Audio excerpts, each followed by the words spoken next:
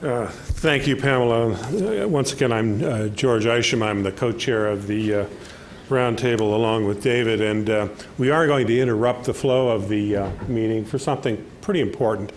We have had, as a roundtable, we have sponsored a series of, I think, vital dialogues on what some of the key issues are in terms of improving the broader health of the nation and how healthcare fits into that, as well as the other social determinants of health. And in the course of that dialogue, the roundtable itself has been looking for an opportunity to hear from the president of the Institute of Medicine, Victor Dzau, who is now with us, Dr. Victor Dzau. And so for those of you on the webinar and those of you joining us remotely, as well as those in the room, please indulge us as we take a very short opportunity to, one, hear the comments of Dr. Dzau, and then secondly, hopefully take a couple of questions and answers. So it's indeed my great pleasure today to introduce to you Dr. Victor Dzau, 8th President of the Institute of Medicine. He's Chancellor Emeritus and James R. Duke Professor of Medicine at Duke University and the past President and CEO of Duke University Health System. Previously, Dr. Dzau was the Hershey Professor of Theory and Practice of Medicine and Chairman of Medicine at Harvard Medical School's Brigham and Women's Hospital, as well as the Chairman of the Department of Medicine at Stanford University. His 6-year term as President of the Institute of Medicine began in July of 2014, so at the beginning of his term, it's indeed a pleasure for us to have the opportunity to hear him. Dr. Dzau.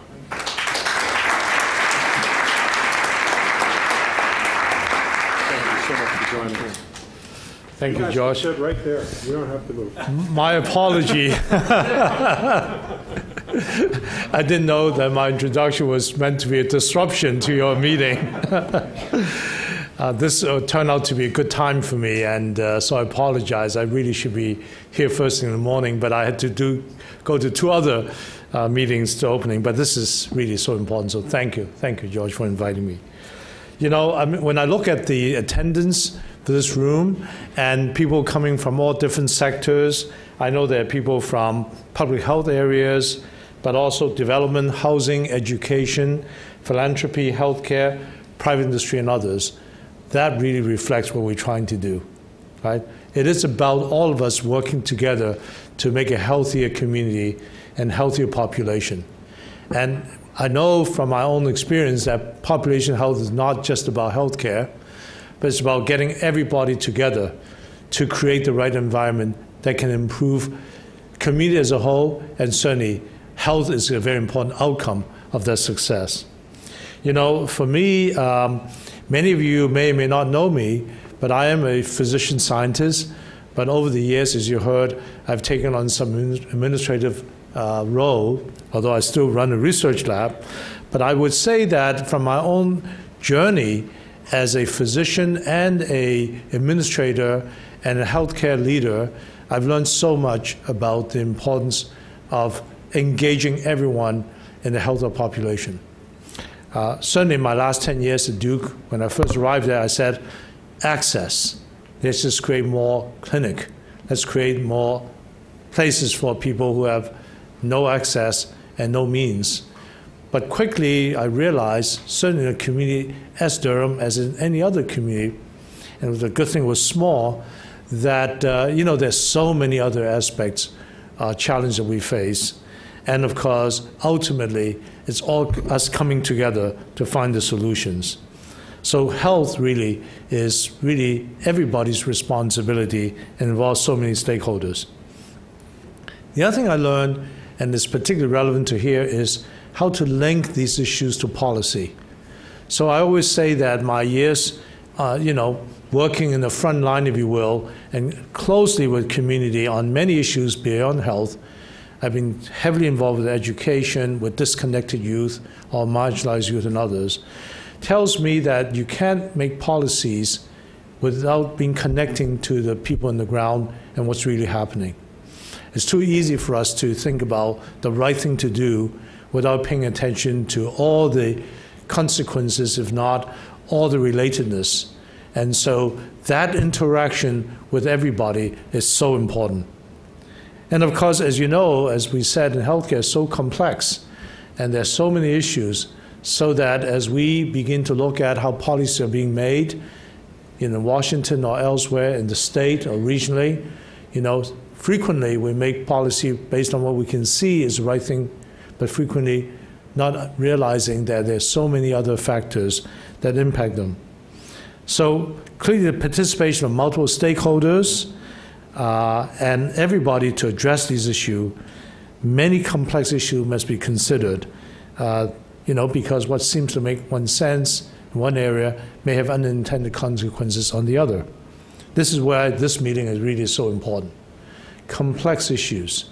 It's time that we use, the tools that's available everywhere to make this decision, to understand the impact of one decision on so many others.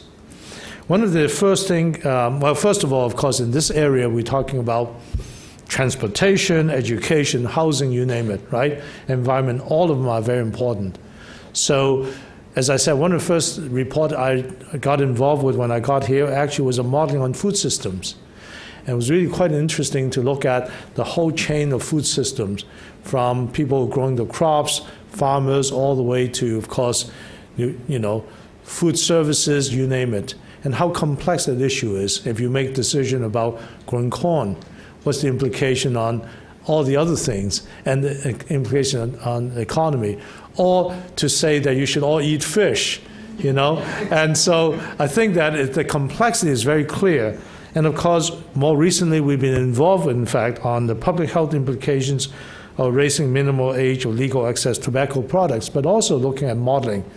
And I know you heard from EPA and tobacco about the importance of modeling. So to me, there's no question that we need to start thinking about the use of all the tools available to us. Not perfect by any means. There's criticism for sure. Some tools are, tools are what they are, models are what they are. But however, the ability to put complex consideration into decisions is critically important.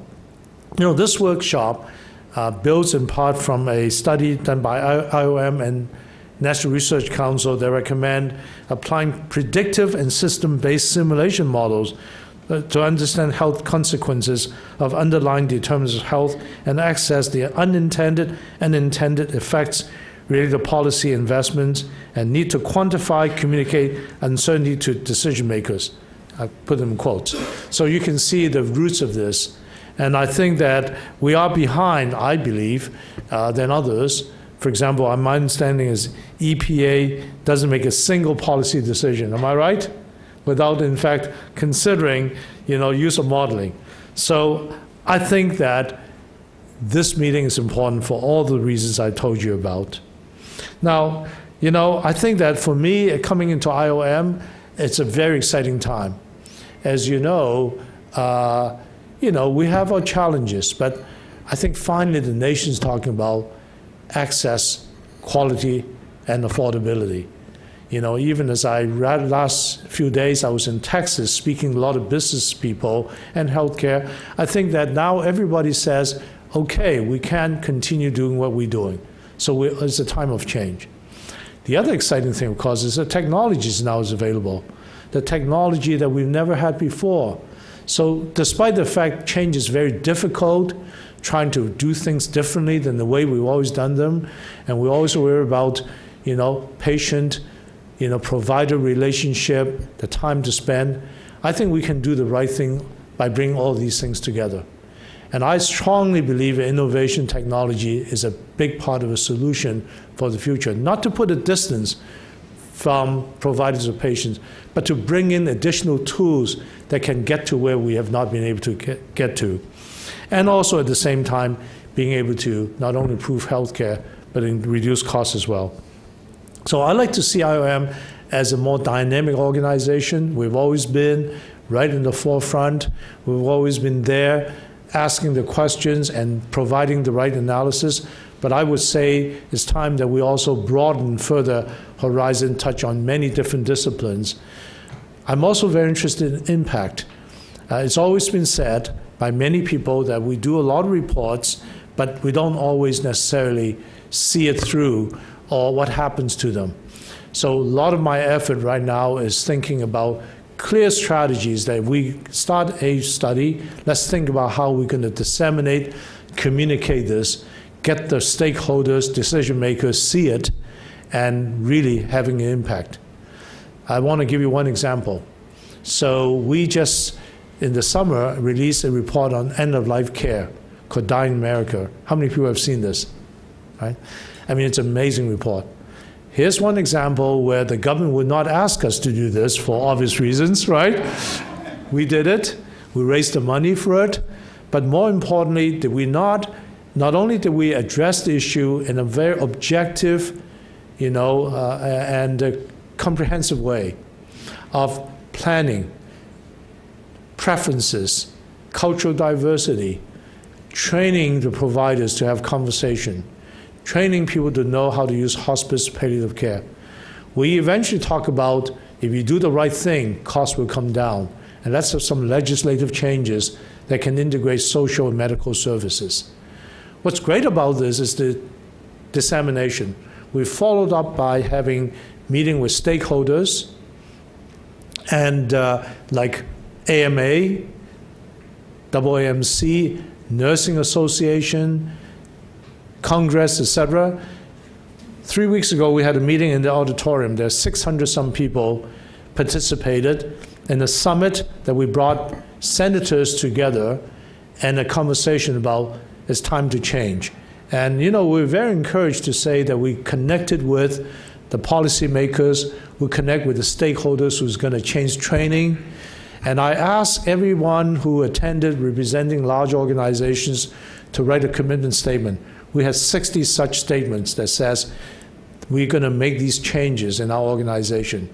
American College of Surgeons says we're going to introduce training into our training program on end-of-life care. That's what I hope we can accomplish here. I think what you're going to do is so impactful that people are going to really remember how to work with so many smart people in different sectors to make the right decision, which will be improving our population health. Thank you very much.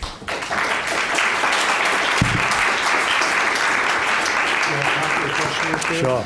I think I've disrupted your meeting already, but I would say, one, thank you very much. But second, really striking the theme of being part of a dynamic institute of medicine, and really thinking about our impact, our issues that need to shape the roundtable conversation, and have been a part of it. If there are a question or two or comment for Dr. Dzau, particularly for members of the roundtable, we have maybe a moment. Thank you for doing this great work. Well, thank you so much for being with us. Really appreciate that. Thank you, George. Thank Great you. to see you. Thank you.